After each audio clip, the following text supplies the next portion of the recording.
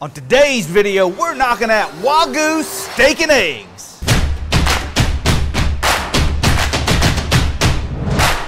Hey, if you love to grill and barbecue, then this is the channel for you. Make sure to smash that subscribe button and ring that bell so you don't miss a thing. Because on today's video, we're knocking out Wagyu steak and eggs. Now, I know this may be a little bit strange, but when we go to competitions, we just got back from the American Roll. And everybody's out there cooking some sort of breakfast.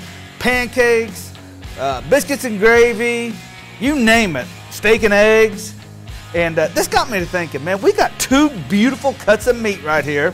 One probably most of you have never heard of, and I'll be honest with you, I haven't heard about it until here recently. This is a Denver cut, which comes from the center portion of the underblade and is one of the most tender cuts of meat on a cow. And this thing, just hold it in my hands, it feels like straight butter.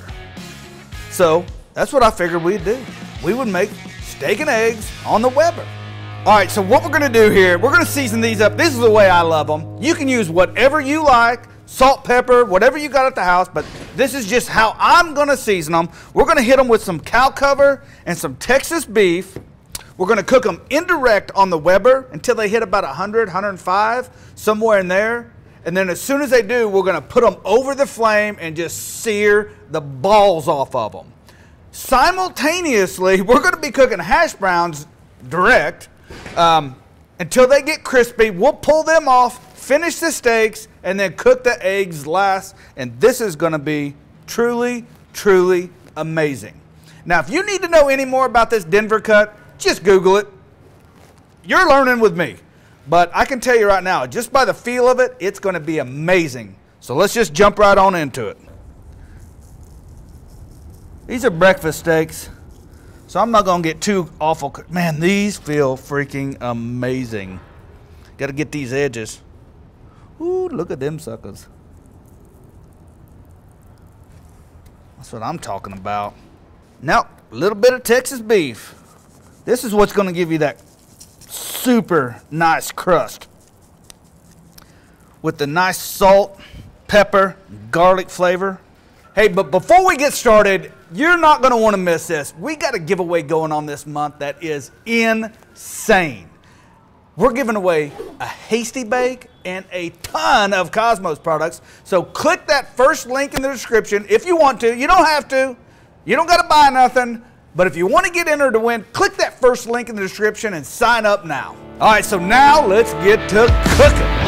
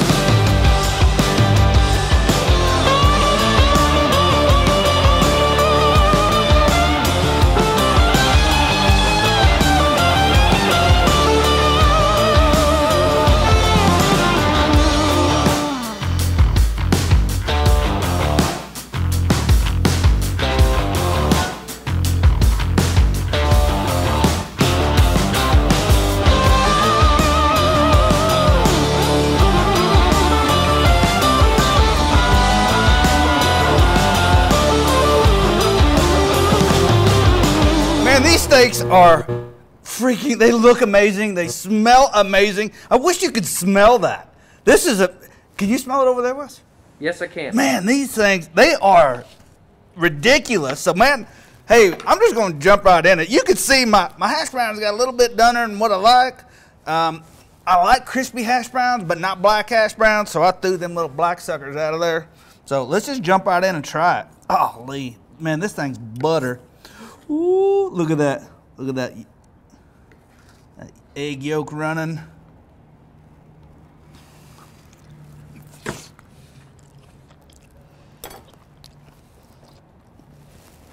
Man, that is unfreaking believable.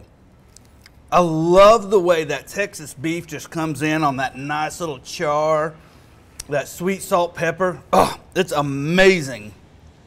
Well, hey, I want to thank everybody for watching, man. And as always, make sure to smash that subscribe button and ring that bell so you don't miss a thing. And I'll catch you in the next video. Peace.